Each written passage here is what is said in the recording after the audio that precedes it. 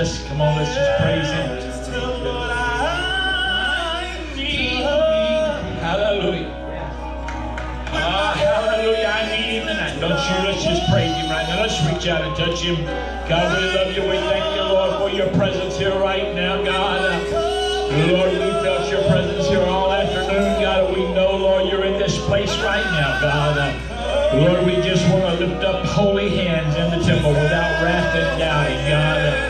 Lord, we love You. We give You glory. We give You honor. We give You praise, my God. Lord, I magnify Your name. I magnify You, oh God. You are worthy, oh Lord. Hallelujah. Hallelujah, Jesus. Hallelujah, Jesus. Come on, I feel the Holy Ghost already in the house. My Lord and my God, I love You, oh God. I praise Your name, Lord. Hallelujah. Hallelujah, Jesus. Hallelujah, Jesus.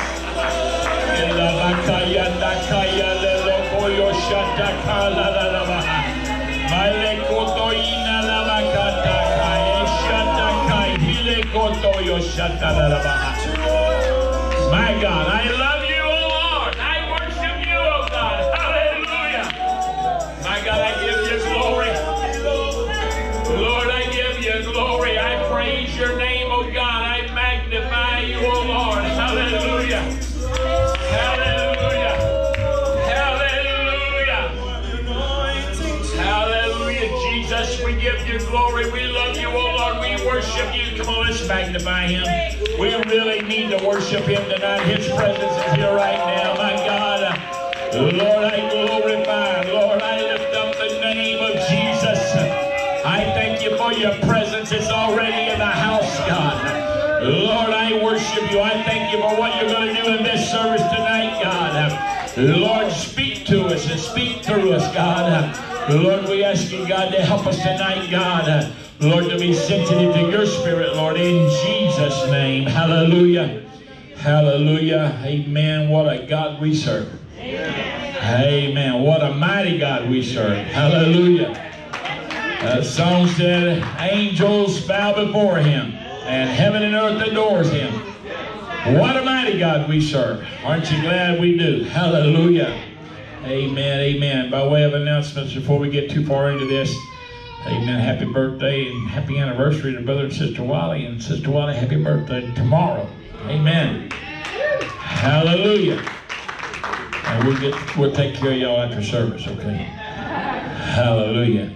Amen. There will be no prayer here tomorrow night. Please pray at home. 1 hour if possible. And Thursday night, men's jail service. Everybody say men's jail service. And women. And women. It don't say no women on there, but I guess that men and women's jail service at 6:45 p.m. Please take a mask with you. You may need it. We don't know that yet, but you might. So just take one with you just in case, okay? Hallelujah. Friday, happy birthday, Brother Andrew Driscoll. We'll take care of your business tonight, too. And then Saturday, happy birthday, Sister Laura. Woo. Lord, everybody's got birthdays this week except me. Amen. All right. Well, we're glad everybody's got birthdays and anniversaries this week. Amen. So we'll just get them all at one time. Hallelujah. Amen. Well, let's take the prayer request. Let's pray for Grandpa's brother who's got COVID and needs prayer. Amen. God needs to heal him. Sister Driscoll. Both the requests. Eliana is sick tonight, and then our daughter that's going to have surgery. She didn't get to have it yet. But yes, and also your stepbrother we just found out this week he's got cancer and doesn't have very long to live. So we want to take him to the Lord. Any other requests? Sister? My family, Joe Ministry, of course, and also the Mendoza family, they got COVID, and they also, Grandpa's lost a nephew, and the Ochoas, yes. Alex and Tomasa in prayer. Yes, amen. our nation. Yes, our nation and the mess we're in. Amen. Grandpa Ocha, amen, also had a nephew to die. Let's pray for the family. Amen. Any others? Sister? All right, your aunt.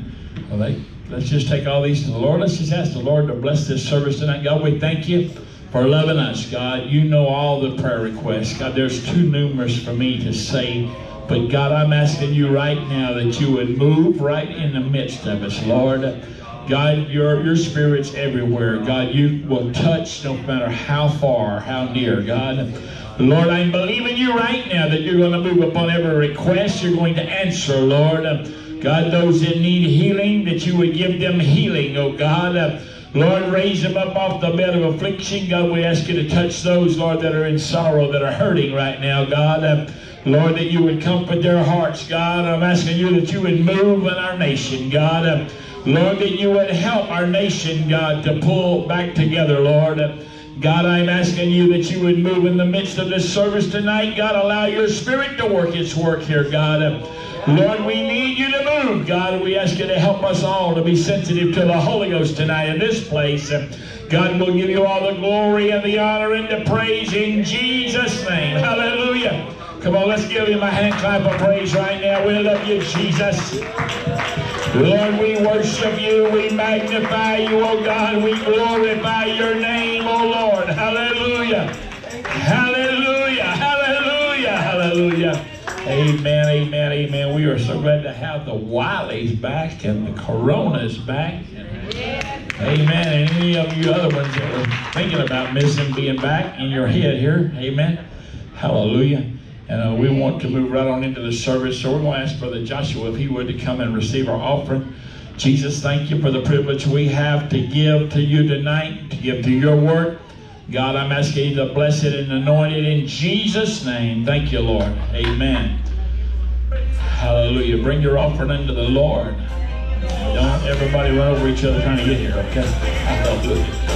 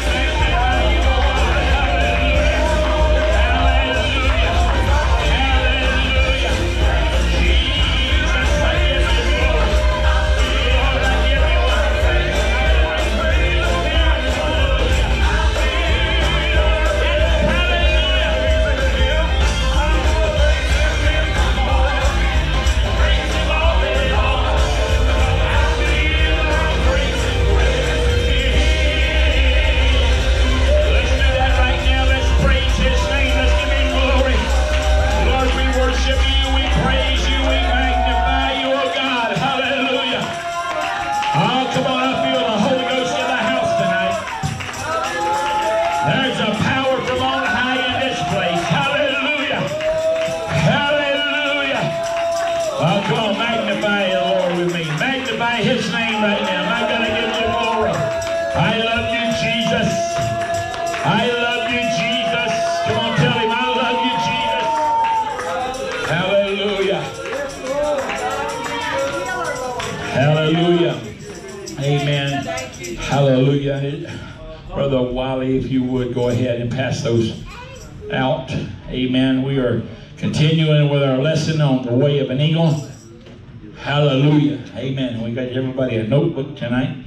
If you would, when you get your notebook, you can either write your name on the front page, the flyleaf, first page, whatever you want to call it.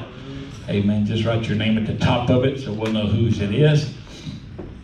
And by the next week, I'll have your name on the outside so they'll know who to pass it out to. Hallelujah. Amen. Oh my. This is a powerful, powerful lesson tonight. I want you to understand there's several of us have been being fought since this revival started. Amen. If you haven't, maybe you need to find an altar and pray through. Because that's probably why you're not being fought. Because you're not really getting in the devil's way. Amen. Or hindering his work. Amen. Now, I know that sounds a little crazy, but that's the truth. Amen. I've been in this 50 some odd years, and I can promise you I've been in his way a lot. Amen. Amen. I've been hit from every angle. He's attacked me from every side that he could attack me from. Amen. And you know what? He don't get no glory for that because I've got a God that stands up. Hallelujah. And when God stands up, it's all over. Amen. Hallelujah. We've got to get in our mind that Satan, the devil, and all of his cohorts are created beings. They are not gods. That's right. They want you to think they are. So, you know, and they want you to be afraid of them little things. And you know what? They're jerks. They're a big joke. Amen. They're a big joke. Ephesians chapter 6. And I know you're thinking I'm going to be preaching on this tonight or teaching on this tonight, but it ain't going to exactly be that way. Finally, my brethren, be strong in the Lord and in the power of his might. Put on the whole armor of God that you may be able to stand against the wiles of the devil. For we wrestle not against flesh and blood, but against principalities, against powers, against the rulers of the darkness of this world, against spiritual wickedness in high places. Pay attention to that. Wherefore take unto you the whole armor of God, that you may be able to withstand in the evil day, having done all to stand. You hear that? Take unto you the whole armor of God, that you may be able to withstand in the evil day, and having done all to stand.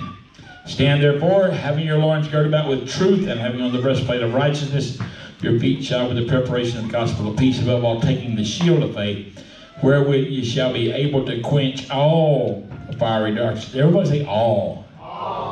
Of the fiery darts of the wicked. Take the helmet of salvation and the sword of the Spirit, which is the word of God, praying always with all prayer and supplication. How? In the Spirit. Can I tell you, when you just come in here and mumble a prayer of some sort, amen, you really haven't done anything. All you've done is wasted your breath. Until you can get to the place where you are praying in the Spirit. Hallelujah. What it says, praying always with all prayer and supplication in the Spirit. He said, you need to pray with all your prayers in the supplication in the Spirit. Amen. All right. Watching thereunto with all perseverance and supplication for all saints. All right, let's go on. One day there was an airman by the name of Chuck Yeager. He's still alive. And he strapped on his helmet, knowing he was going to do something no man had ever done. He was about to break the sound barrier. Many young pilots had lost their lives trying to break this invisible force that resisted them. A pilot would meet the sound barrier when his plane would fly at great speed until the air in front of the plane would build up with such a force against the cockpit, wings, and nose that the pressure would be almost unbearable. Many times planes would vibrate and eventually disintegrate, or the pilots would pass out from the pressure and would lose their lives. On this day, Chuck Yeager determined he was going to break the sound barrier.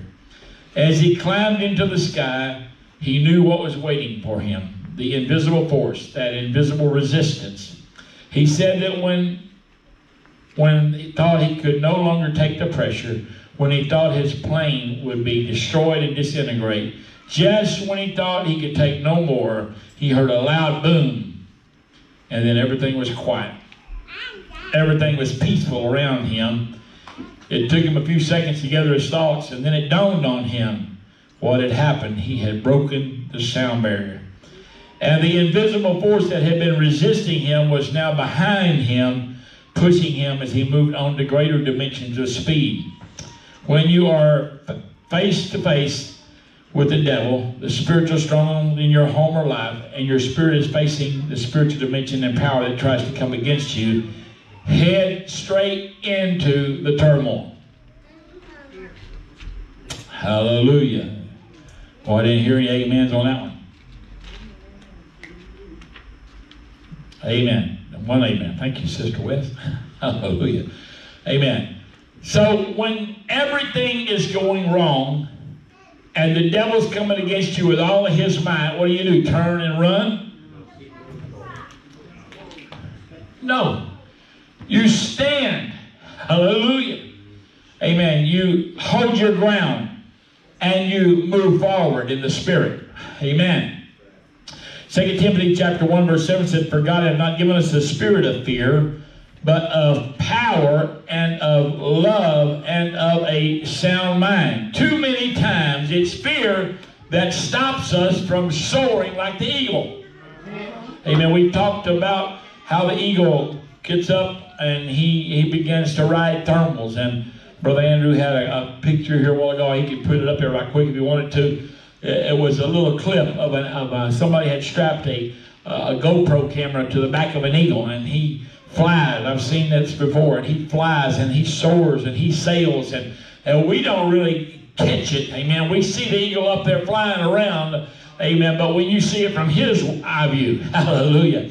Amen. He's above everything. Amen. While he's up there, it's carefree. Amen. Because there's nothing can harm him up there. Yes, sir. Amen. He's out of the way of everything that could cause him problems. Amen. Hallelujah. An eagle don't have to worry about the engine going out. Amen. No burnout on his engines. Hallelujah. And this is what God wants for us in the Spirit.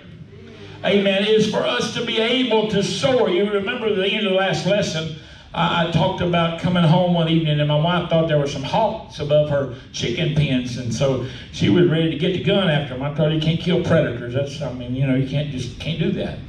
That's an illegal thing to do. Amen. Especially in the city limits, they might hear that gun.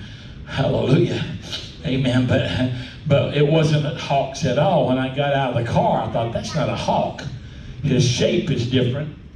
He's got a thicker wingspan than a hawk does, and they're wider wingspan than a hawk's got. And so I got out of the car quickly, and I got as quick as I could, stared up into the heavens, and there he was. And I just got a brief glimpse of him. It was a bald eagle, and he was circling, and he was going up. And by the time I saw him, I could tell there was 3 more up above him, and they were at different levels, and they were riding a thermal. They were just holding their wings out. Nobody was flapping. They were just moving the tips of their wing feathers and just riding that thermal and going around in circles and following that up into the sky. Amen. They were getting a place where they were above everything that could possibly harm them. They didn't have too much to worry about my wife anyway, because she's not that good a shot. 2 Timothy chapter 1 verse 7 says, "For God hath not given us a spirit of fear, but of power and of love and of a sound mind." Amen. Too many times that fear is what stops us. It's the hindrance in our world. Amen. Now,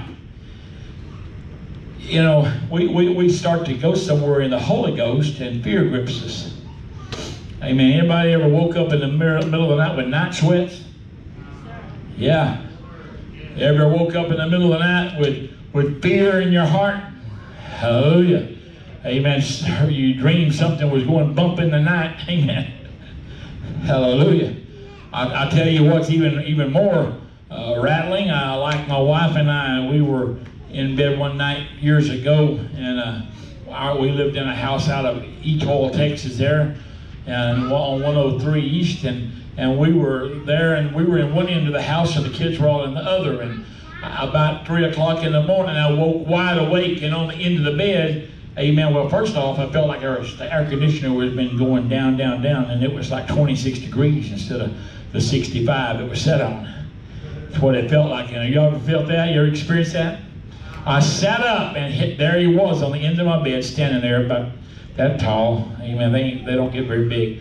And a little skunk was sitting in there looking at me. And about that time, my wife sat up, and she goes, "What is that?" I said, "It's a spirit." And I jumped up and began to run after it. And I chased it through the house, and it went out a window, and we prayed over the house. The next day, we anointed everything and prayed over it, and never had any more problems out of it. Amen. But I wasn't afraid. There was no fear there. Amen. The time that I came into the man in the restaurant in Galveston, there was no fear there. Amen. He was threatening me and told me what he was fixing to do to my body, and he's coming towards me. He's running towards me, and he's screaming at the top of his lungs at me, and all I said was, "Jesus. Just Jesus," is all I said, and he stopped like he hit a brick wall. You know why there was no fear there? You know why there was no fear? Because the Lord is on my side. Hallelujah. Hey, 1 plus God is a majority. I win. I win. Amen. If I'm that majority with him, I win. Hallelujah. If he is my partner in crime, hallelujah. I don't want to say that way. That's not good. Amen. If he is my partner in killing devils, then we're pretty good partners. Amen. Amen. Because I can trust him. He will step in and the fear leaves. Amen. All right. Look what verse 12 tells us in our text. For we wrestle not against flesh and blood. Okay? We're not really wrestling against a tangible thing. Amen. If you can see demons, and that, they're not really flesh and blood, though. They're there, and they do make themselves visible sometimes, but they're in the spirit world. You got to understand, they're in a different realm from us. Amen. So when you see one, all you're seeing is a spirit. Amen. That has transformed himself. And we don't really wrestle them like that. We're not wrestling against flesh and blood. Amen. When Paul said this, he was talking about the Greek wrestlers. Amen. Because the Greeks would have these wrestling matches, and they would wrestle till one of them finally pinned the other. And I guess that's where wrestling started. I don't know. They didn't have what we got nowadays, obviously. Amen. And thank God they didn't. Amen. But anyway. But against, look at this. We're not wrestling against flesh and blood, but against principalities, against powers, against the rulers of darkness of this world, against spiritual wickedness in high places. In 1 Corinthians, Paul wrote this. 1 Corinthians chapter 10, verse 13. There hath no temptation taken you, but such as is common to man. But God is faithful, who will not suffer you to be tempted above that ye are able, but will with the temptation also make a way to escape, that ye may be able to bear it.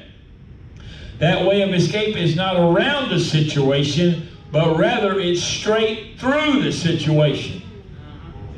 If God, remember that I was saying, if God brings you to it, he'll take you through it. Amen. Hallelujah. Amen. So God has given us the tools we need for spiritual warfare. In verse 11 of the text, Paul said, put on the whole armor of God, that you may be able to stand against the wiles of the devil. Now, when we talk about the wiles of the devil, we're talking about those clever schemes that are used by Satan to ensnare us through temptation, through threat, or intimidation. What kind of schemes does he have? Well, he's got a whole book of schemes, amen? He's got a box load of them. But some of the major ones that he uses, and especially in people in the church, amen. When young folks just coming into church, hadn't had the Holy Ghost long, they're new in the Holy Ghost. Amen. He likes to do them like he did Eve and Adam. Amen. He likes to challenge God's word. Genesis chapter 3 gives us the detailed look into his tactic. Look at this. Now the serpent was more subtle than any beast of the field which the Lord God had made. And he said unto the woman, Yea, hath God said, Ye shall not eat of every tree of the garden? And the woman said unto the serpent, We may eat of the trees of the fruit of the trees of the garden, but the fruit of the tree which is in the midst of the garden, God has said, Ye shall not eat of it, neither shall ye touch it, lest ye die. Look at the serpent. He says unto the woman, You shall not surely die. Liar, liar, pants on fire. Amen. For God doth know that in the day you eat thereof, then your eyes shall be open. You shall be what?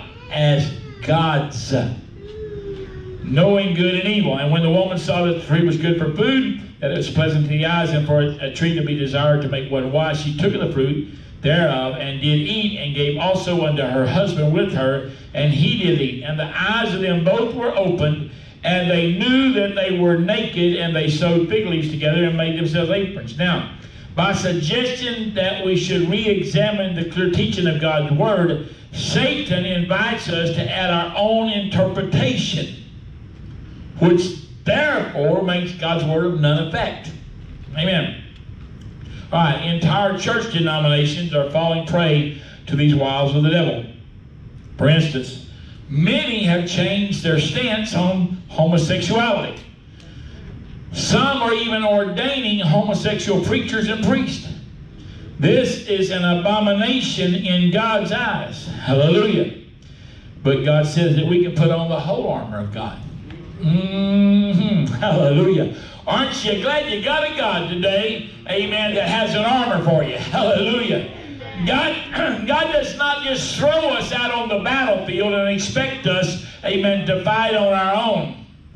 Hallelujah.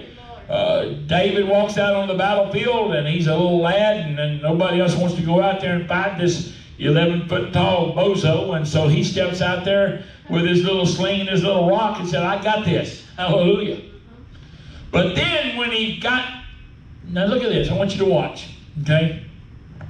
This huge giant is standing there, and he's bellowing out threats, and he's cursing God, and he's cursing David, and he's doing all these things, and he's making threats that he's going to feed him to the fowls of the air and to the animals on the ground, all this good stuff. And David said, keep threatening me, bud. It ain't me that's going to be fed to the varmints. You're going to be coon bait tonight.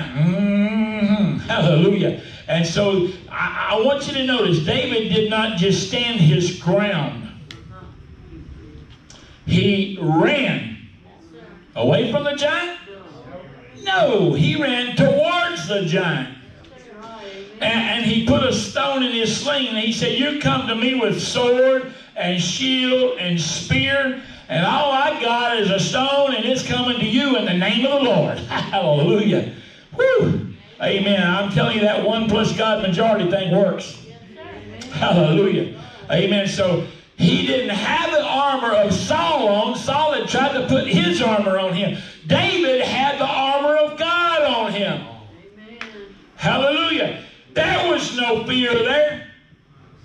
When he went in to talk to Saul, and Saul said, look, you need to put my armor on, son. You can't go out there. You're a kid. You've not got any training. That man's been in the battlefield for years and years and years and years. David said, hey, I slew a bear and a lion once.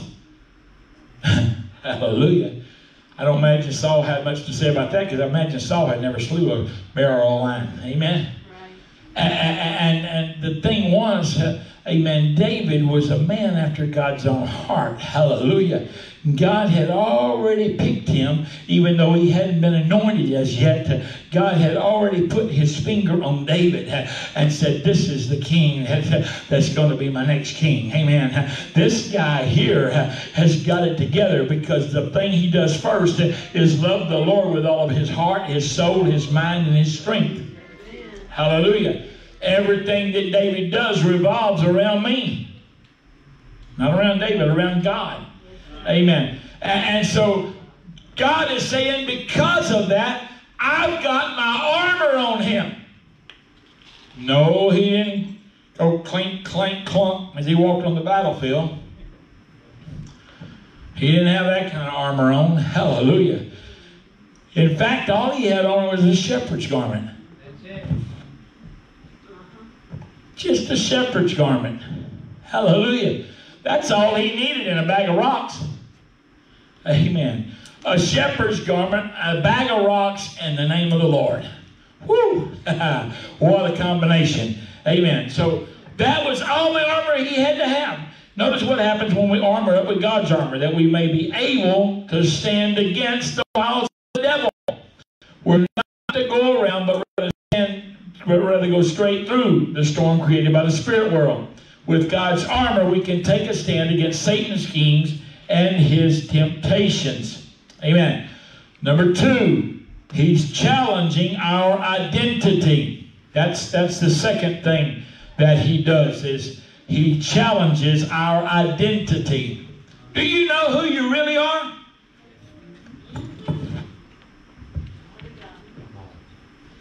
Well, do you? All right.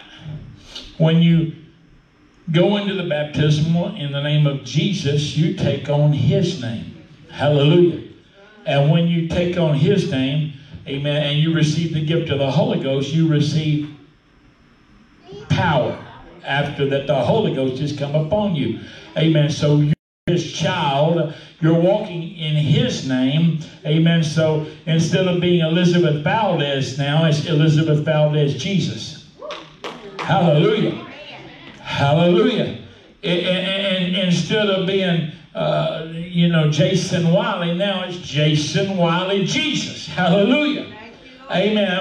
It's Sheila Driscoll Jesus. It's Joe Driscoll Jesus. Amen. You understand that when you take on his name, hallelujah. All right. You know, armor's usually on the outside. Come on, that's good. But armor, when you take on the name of Jesus in baptism and you receive the gift of the Holy Ghost with the evidence of speaking with another tongue, amen, when you do that, you get power. Where's the power at? It's on the inside. Hallelujah. If this same spirit dwell in you that dwelt in Christ Jesus, it's going one day quicken your mortal body. Hallelujah. It's going to turn you into a new creature, but then later on, amen, you're going to take on a new body. Hallelujah. You'll be a new person in the Holy Ghost. You'll change. The Bible said we'll be changed in the twinkling of an eye at the last trump. Now, beloved, it does not yet appear what we shall be, but we know that when Christ shall appear, we shall be like him, for we shall see him as he is. Hallelujah. We don't know what we're going to be, but we know there's going to be a transformation. Hallelujah. There's going to be a change. Amen. And this mortal will put on immortality. Now, in Luke chapter 4, 1 through 13, we're given insight into several of the devil's wiles. Satan came against Jesus to tempt him in the wilderness. Now, if you go back and read those scriptures, amen, you'll see this is the temptation of Jesus. He's fasted 40 days, and of course the enemy comes to him at the end of 40 days, and he says, if you're hungry, I know you've got to be hungry after 40 days of fasting, make these stones into bread. You think he couldn't have done it? He could have done it in a heartbeat. Why didn't he? Because he ain't about to listen to no devil. He ain't about to obey no devil. Amen. Hallelujah. He could go another 40 days without ever turning anything into bread. Amen. But he wanted to make a point to the devil. I don't listen to you. I don't follow your instructions. And he was making a guidebook for us to follow. Amen. That we don't need to listen to any devil. We don't have to follow his ways and his means and his instructions. Amen. We just need to follow the Lord.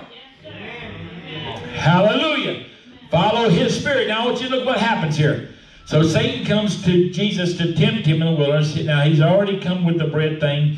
And on 2 different occasions in these scriptures, Satan begins his temptations with these words, if you are the Son of God. Hallelujah. Can I tell you Satan already knew who Jesus was?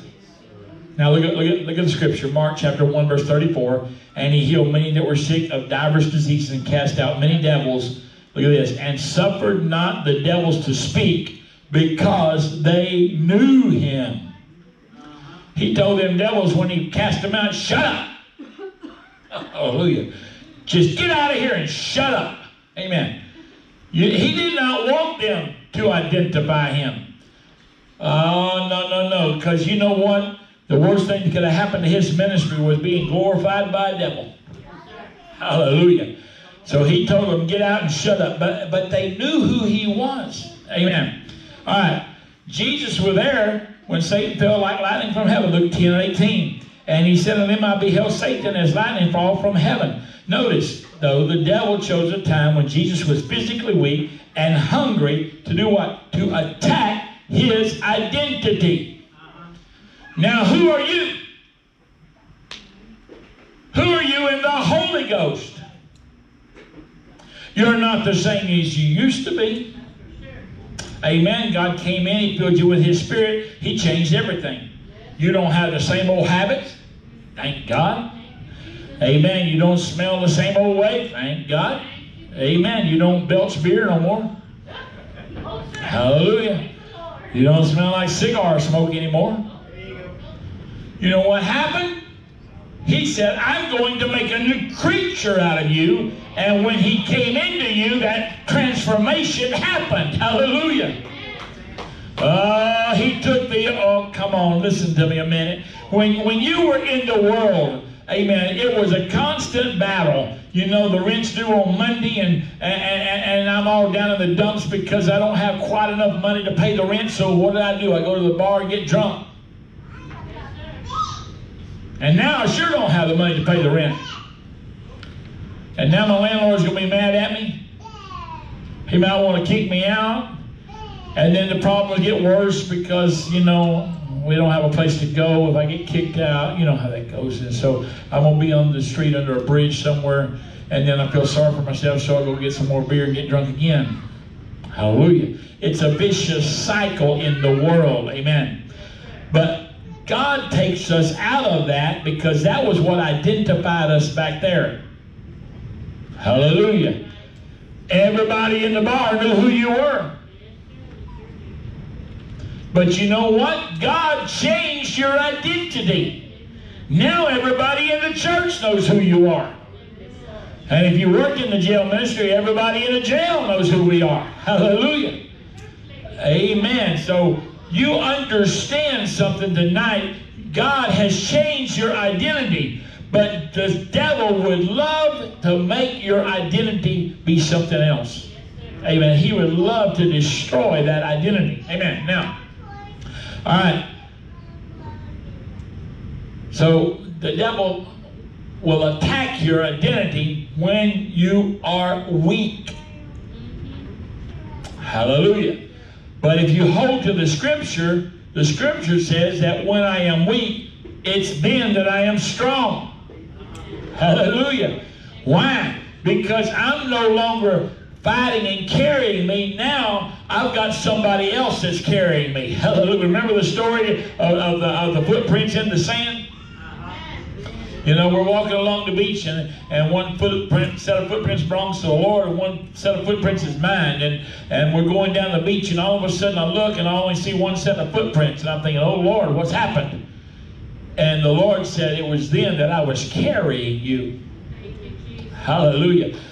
There's been times in my life, and I know there has been in most all of your lives, amen, that God's had to carry you through some things. Amen. But can I tell you, if he's carrying you, amen, you're going to come out the other side just good. Hallelujah. Amen. Now, all right.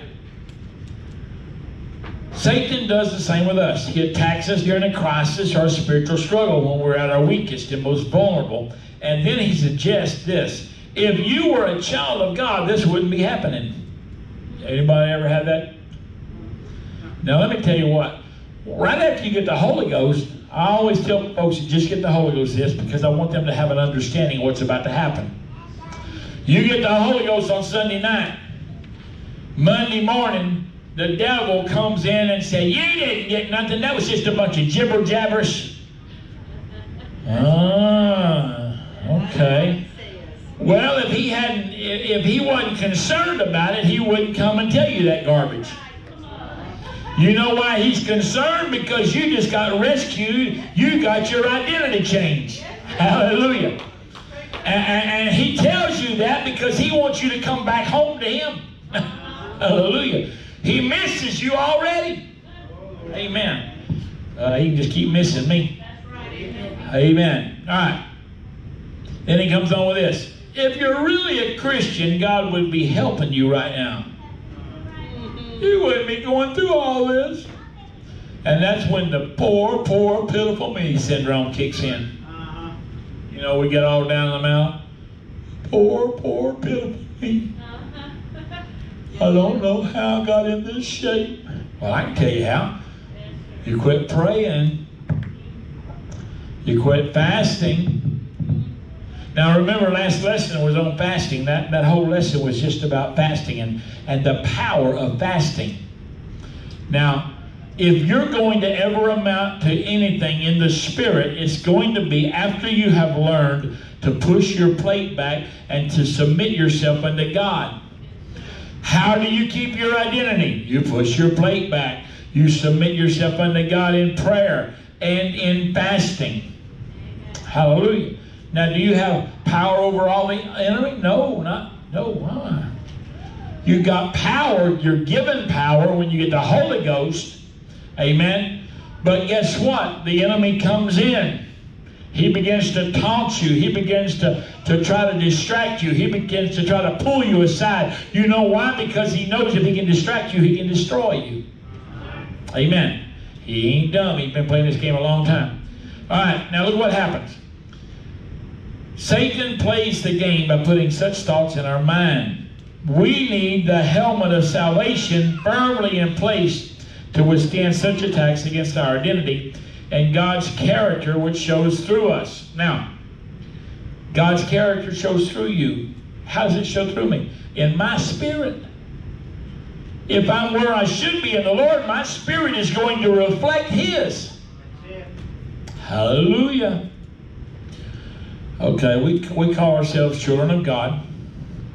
And then we get in all kind of mischief. Amen. All right. So look what Peter tells us to do. 1 Peter 1:13.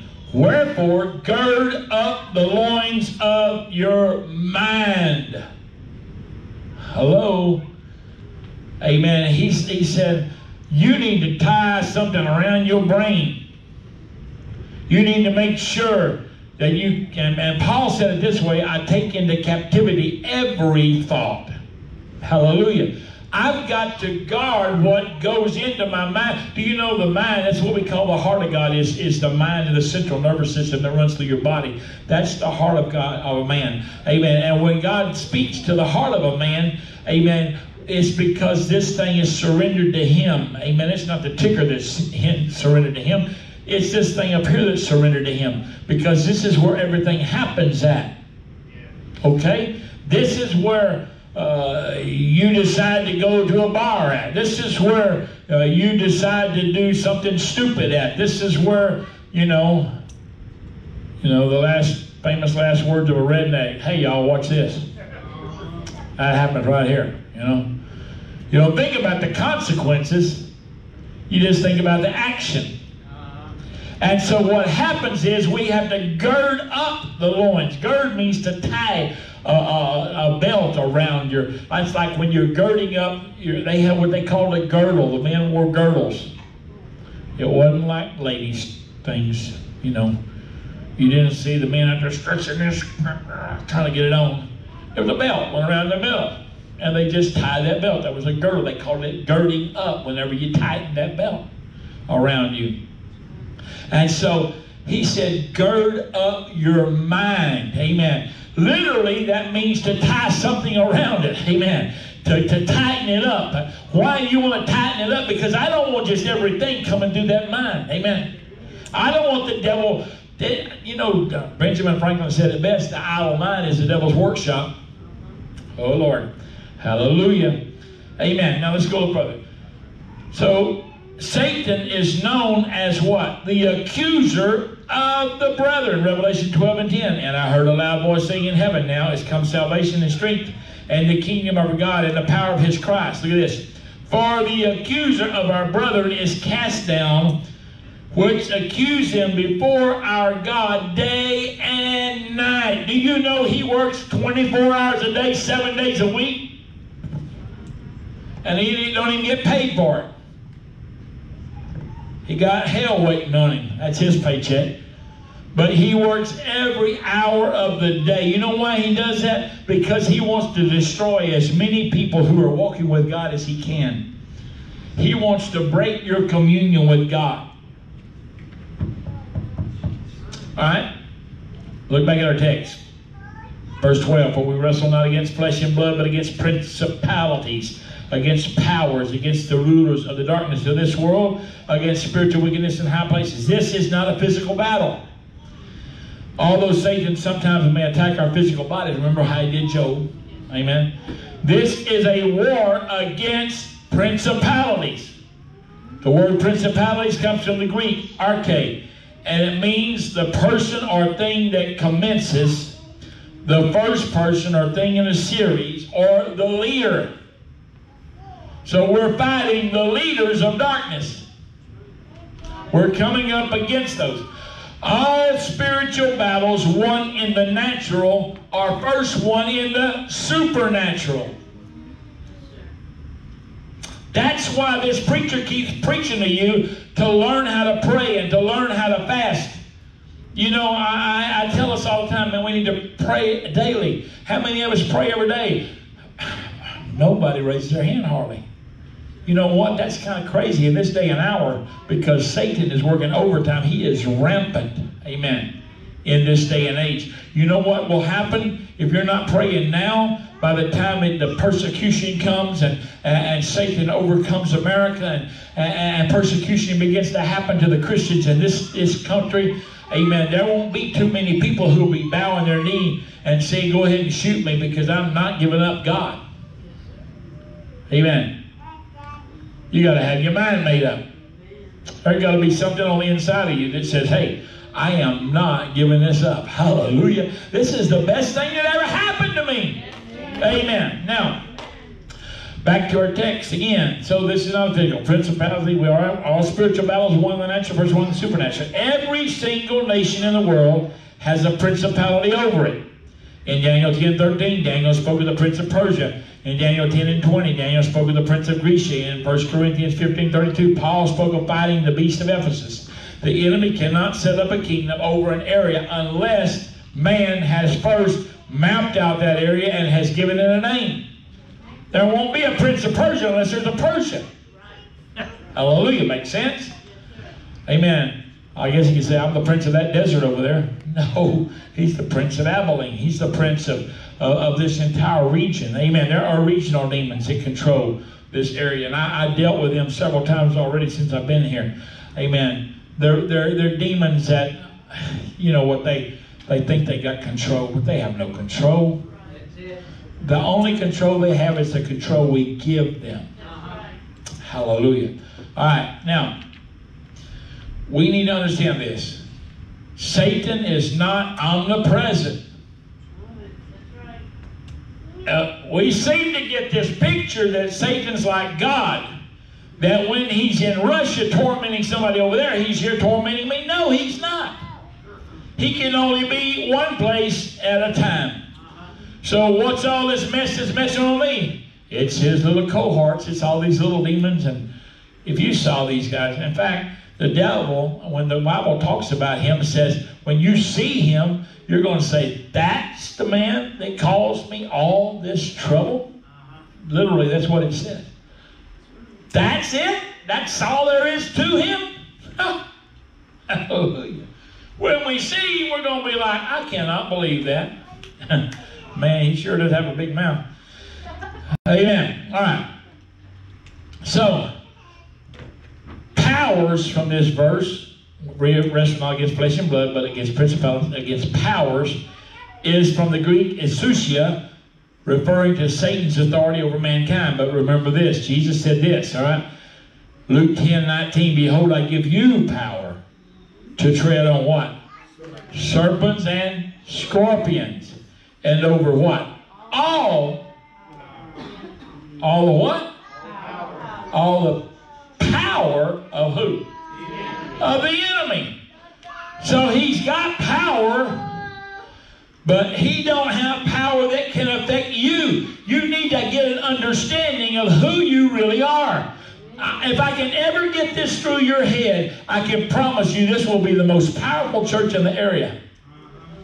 And probably in the state. Because if you can ever understand that we don't have to listen to a word that idiot spurts out. Amen.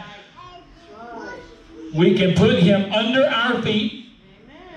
Amen.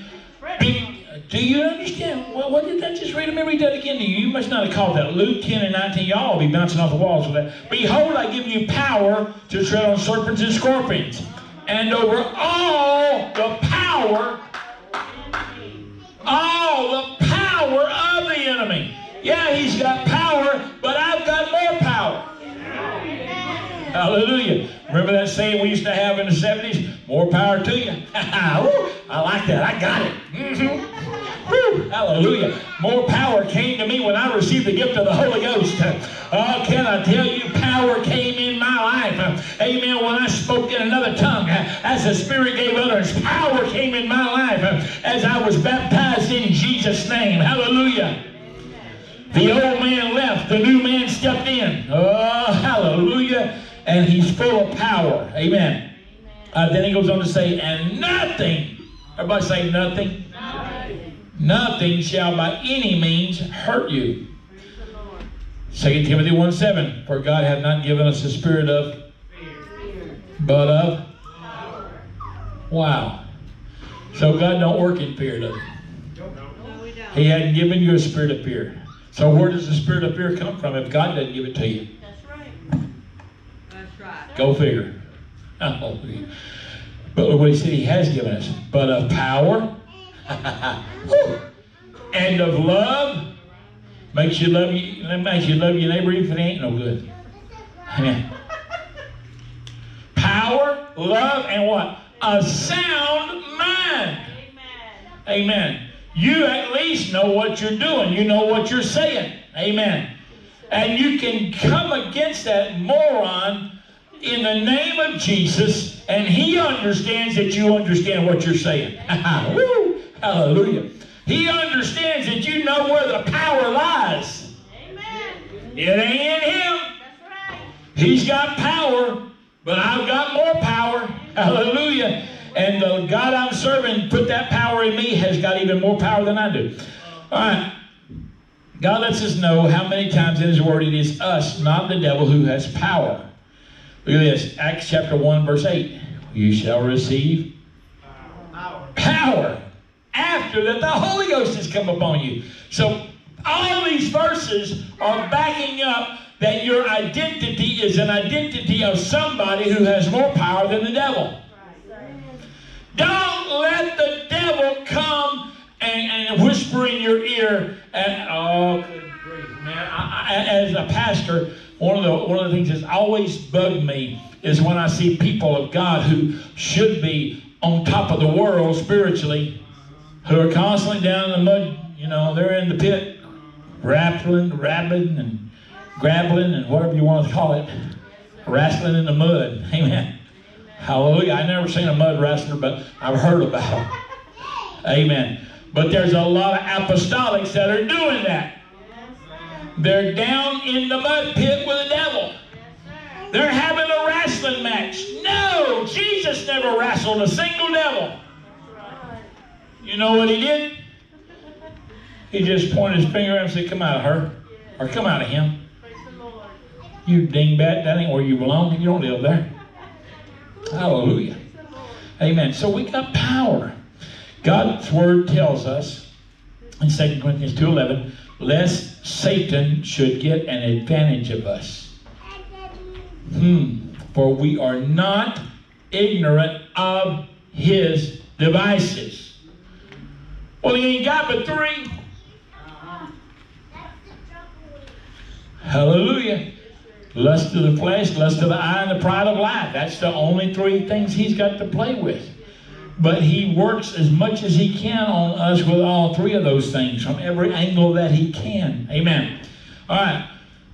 We are not to let Satan get the upper hand on us. We should be spiritual enough to recognize an attack as being from Satan. We should first recognize when it's a move in the spirit world against us, our family, our home, or our church. That's where the scripture comes in. If you have the Holy Ghost, you should be sensitive enough to the spirit world to recognize the difference between the Spirit of God and the voice of God, and the spirit of Satan and his voice. Now, hopefully by the end of this series of lessons, there will be some folks that have grasped this enough that you can begin to step into the spirit world, into the supernatural. Now, there's people under the sound of my voice here tonight that have done it, they know what it's about, they know how to do it, but you're not doing it. You're going to be held accountable for that. I'm going to be held accountable for that. Amen. So I'm urging you to begin to move forward in the Holy Ghost and step into that realm. All right. Now, secondly, all right, first of all, you got to recognize the difference between God's voice and Satan's voice. My dad, who was a major prophet, used to say there's a fine line between the voice of the Spirit and the voice of Satan, or the voice of the world.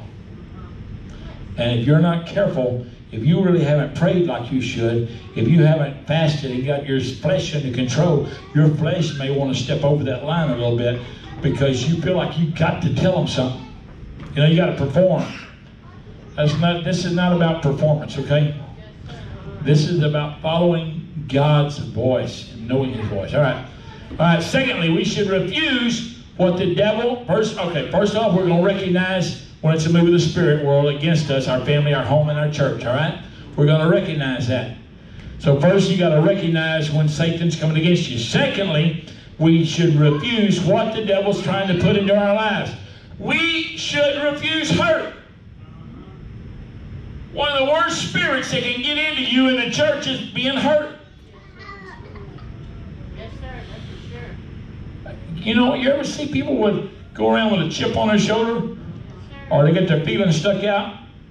You ever see it? Okay. You ever seen them with big old grasshoppers? They got them big old feelers stick out front.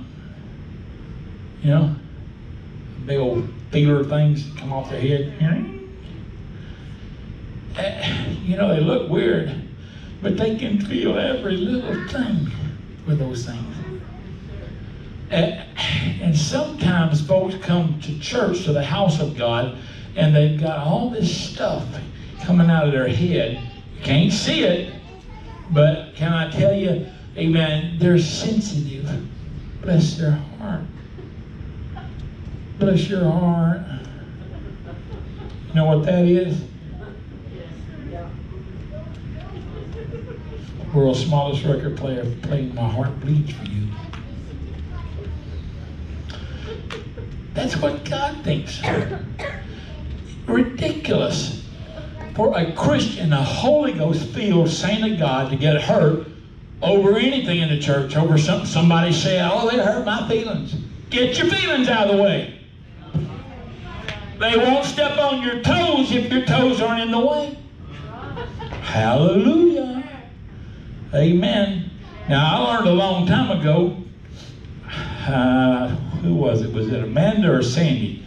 One of our two daughters, and she was sitting in the pew box one night. She's probably 15, 14 years old, something. The Holy Ghost got to move, and she got to shouting.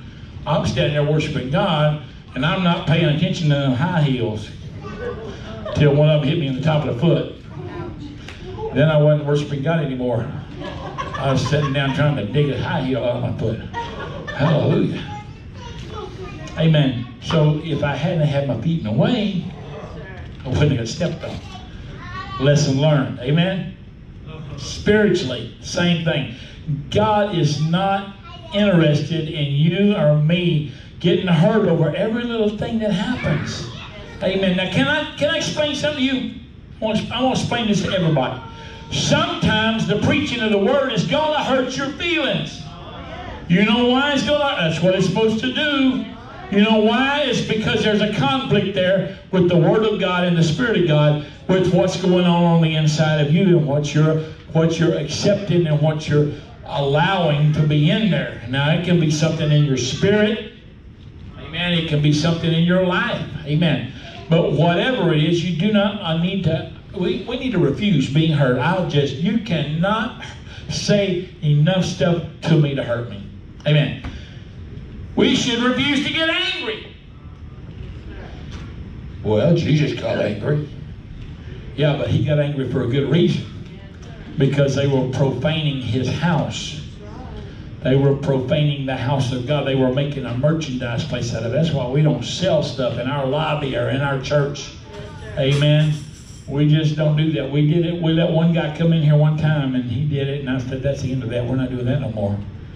Amen. I don't believe in that. We don't have to make a merchandise out of the house of God. So that's why he got mad. He's like, this is my house. This is a house of prayer. You've made it a den of thieves. And he took him and platted him a whip out of a rope, and he did a little whooping. Amen. You ever been whipped by God? Those people did. Amen. They got whipped by God. All right, now, so we refuse to get angry. We should refuse to let anything get in our spirit. You know, we don't have too much trouble with this anymore. Back in the day, back years ago, there used to be a thing called party lines. Anybody ever heard of a party line? It wasn't a hangout where you had parties, okay? It was a telephone line that ran through the community. And rather than you having your own private line, you had a line that was on that line. But your next door neighbor had that same line, and the one down the street from him had that line, and on both sides of the road all the way down, they had that same line. And so when the phone would ring, you'd pick it up because it would be your ring. Your ring might be 2 shorts and a long. And you'd pick up your ring, and probably about the time you said hello, you'd hear the phone pick up. And it was Mabel down the way. Hello, hello. Except Mabel wouldn't say nothing. You know what she'd do? She'd just sit there and breathe in the phone. And you're just trying to talk, and you know she's listening, so you're being careful because you don't want to say something that she might take in the community and spread it around about you, you know. But we have party lines in the church. We have party lines. You know, we talked a while back about cliques. We don't do cliques here. I'm sorry. This church, we don't do cliques. I never have like cliques, so we don't do that. But we don't do party lines either. Amen. No, you know, hey, you know why? Sister so-and-so, did you see her the other night? No, don't worry about Sister so-and-so. Leave that in the pastor's hands. He'll worry about that. Amen. That's why he's pastor. You're not. All right, now let's go a little further. I'm trying to get through here. Thirdly, we should rebuke the enemy who's come to destroy us. Fourth, we should resist the enemy. In order to resist the enemy, one has to have on the full armor of God. 11, verse 13, wherefore take unto you the whole armor of God, that you may be able to withstand in the evil day, and having done all, to stand. All right, let's go on. Look at this. The word withstand here and the word stand are 2 different words with very different meanings. The word withstand, he said, that you may be able to withstand in the evil day. That means to set oneself against, to withstand, to resist, to oppose. He said, you're going to have to oppose those spirits in the evil day. Amen. Hallelujah. You don't understand what's going on in America right now. I've been watching all this stuff, and I've been thinking, you know what? Satan's at work. You know why Satan's at work? They put Arch of Baal in Washington, D.C., not too far from the White House here a couple of years ago. There's another statue of Baphomet, amen, somewhere in the U.S., and they're just on courthouse lawns. They took down the 10 Commandments and put up a statue of Baphomet. You know what they're doing? Amen, they're giving this nation to Satan. They're pulling it away from God and giving it to Satan. That ain't going to work too well. I've got news for you. That's not going to happen to be a good thing. Amen. So, we have to resist the enemy. Amen. All right, so withstand means to set oneself against, to withstand, to resist, or oppose. The word stand in this scripture means to be ready or prepared, to be of a steadfast mind, one who does not hesitate or does not waver. You ever see wishy-washy Christians? Yes, sir. Oh, yeah. They're like, you know, the laundry on the clothesline on a windy day. They blow whichever way the wind blows. They're wishy-washy. They don't really have a commitment to God. Amen. Their commitment is kind of sort of to God, but yet it's more to their own lust and their own desires. Amen. We need to have our commitment strictly to God. Amen.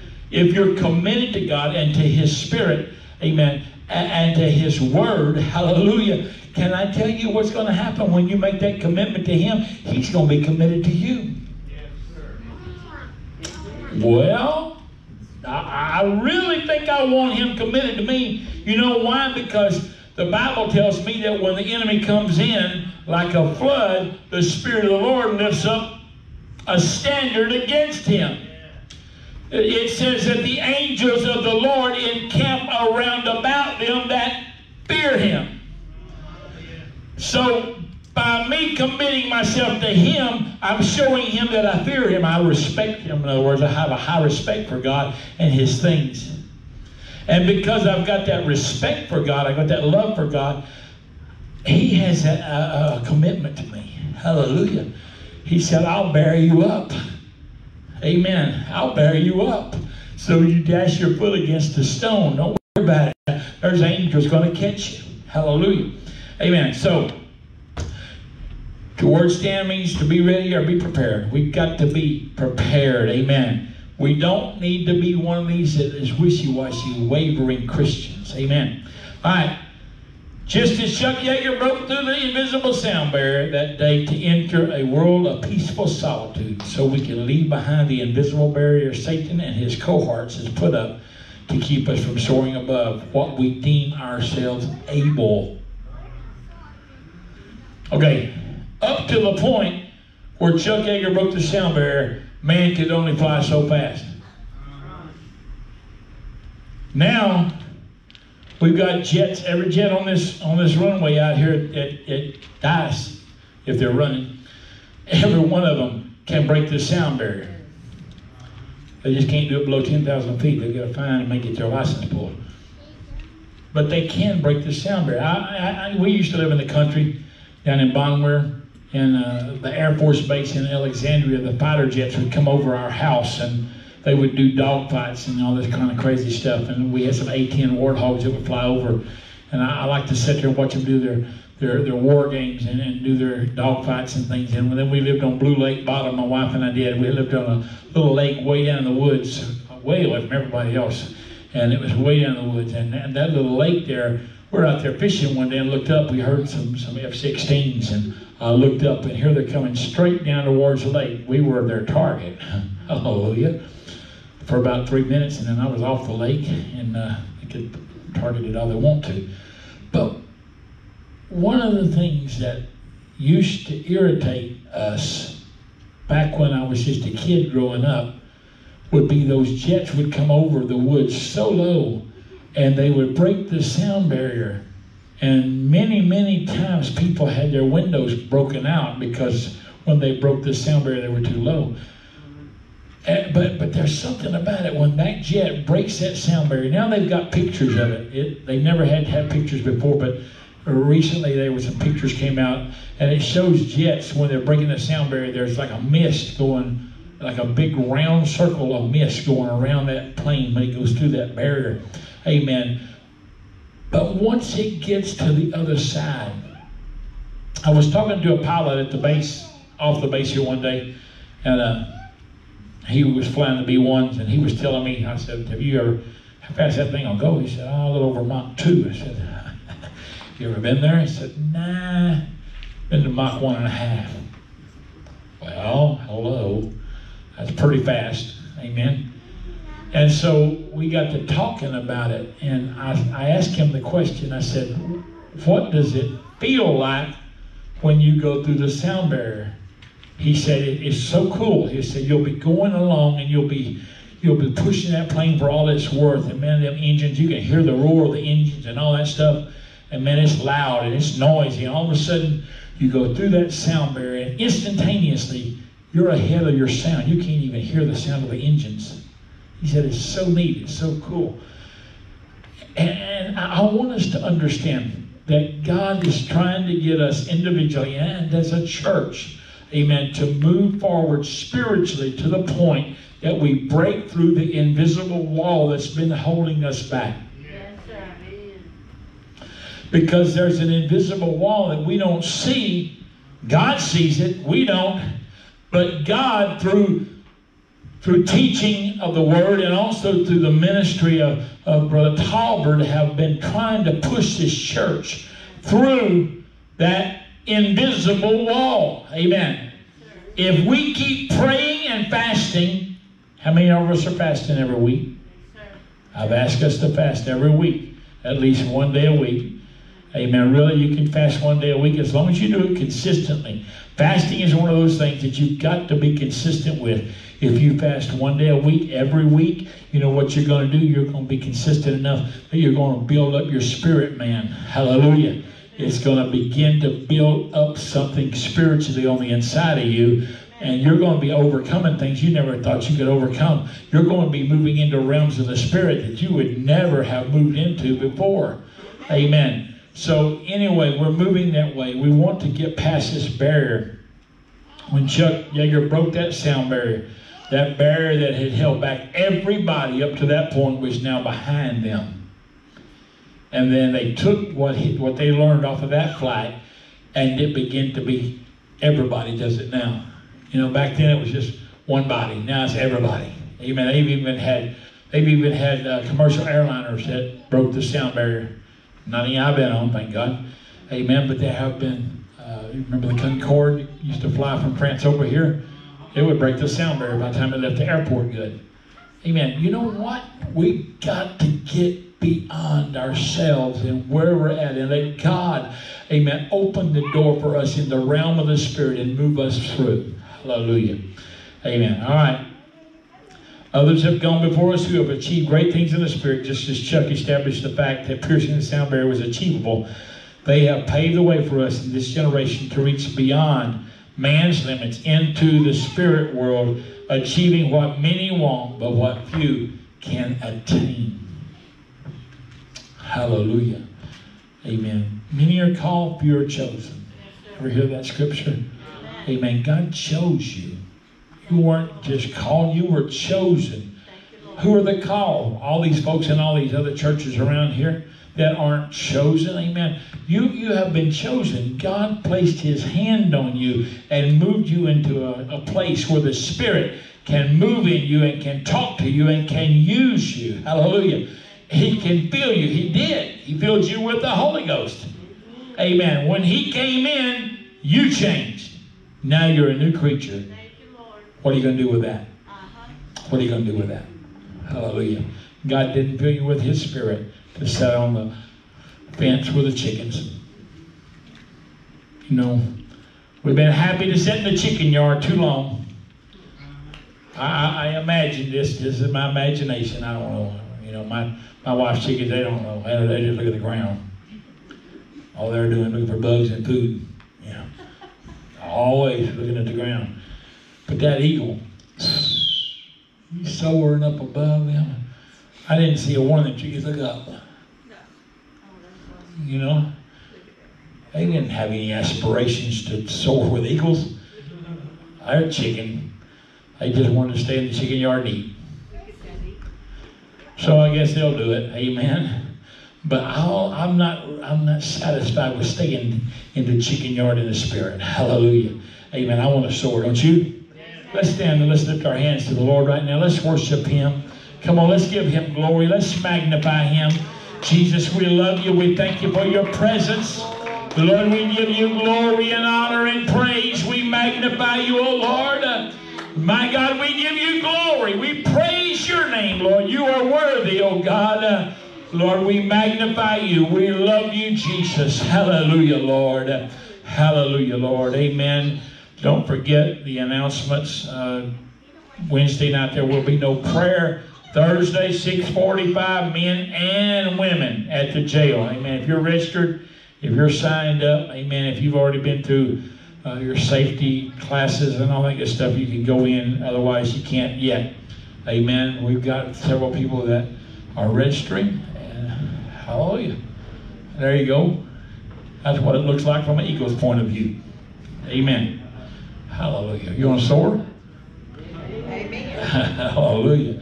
He ain't worried about nothing. He's just going. Amen. That's a golden eagle. That's not a bald eagle. Amen. Hallelujah. But he's still way up there above everything. Amen. I want to do that in the spirit, don't you? Hallelujah.